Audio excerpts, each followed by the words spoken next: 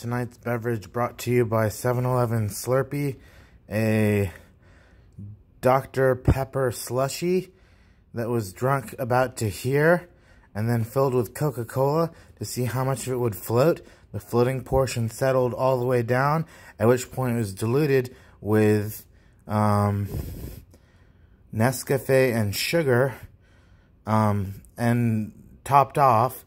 And when that was found to be slightly foul, dumped with enough water to kill the foulness, followed by a single crystal clear layer of that same water, opposed to foulness, only in place to do good and offer beneficial gobstoppers of eternal satiation and happiness. To about right here, from here to here, that's what that layer was. And if we get that layer to fill out the whole thing, we'd be fine. There would be no like crystal dysfunction as my body breaks down and dies. Life is gruesome. If they want to put my cheek in a Slurpee, that's cool. I designed the flavor and recipe myself. I'll be cool with whatever's in here, because I also mixed in a little bit of the Ozarka water, a little bit of the Gatorade water, which have had different shaped bottles to settle in that are both about the same amount of water. And I've also added Coke Zero, caffeine-free, zero sugar Diet Coke, and that's not the powder, that's just a beverage, you know? It's like off water with a mild flavor that can make you feel less hungry.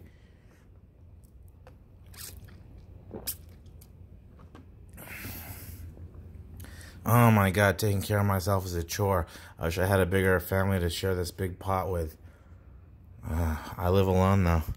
I need to be in a 4x4 reproduction with 4x4s on each of their 4x4s of this house, all with triangular roofs and spherical solar array shields and reality augmented society generators linked in with Ansible and cabling and stuff to get this city properly transmogrified in the great Andromeda galaxy war of the 7 supernova explosion astronomical reel that was played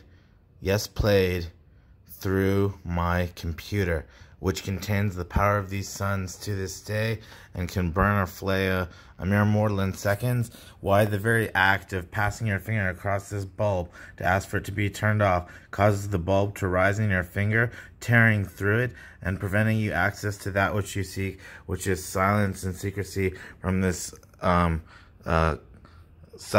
apparently at first blush cyclopean, but at last faint Macbethian witch of eyes passing around so that you can see what's going on at all times around here. And that was me today. Is just like wearing my Mario shirt, wearing my Ninja Turtles shirt, wearing my jeans jacket, wearing my new overalls, wearing my fruity diarrhea smell of the week Fruit of the Looms, and wishing I had clean white underwear that was clean and white and not all fancified and weird and shit. I just want clean white underwear, simple padding, but I can't seem to find it anywhere. And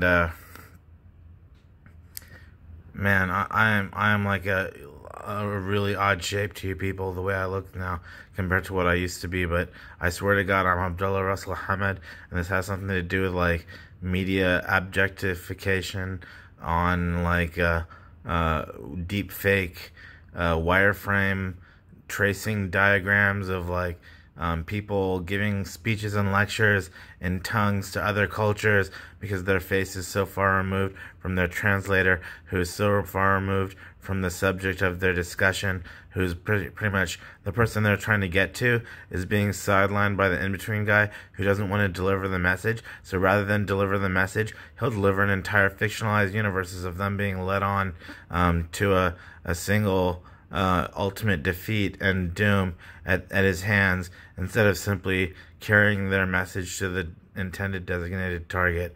And that's how I lose a lot of my life around here.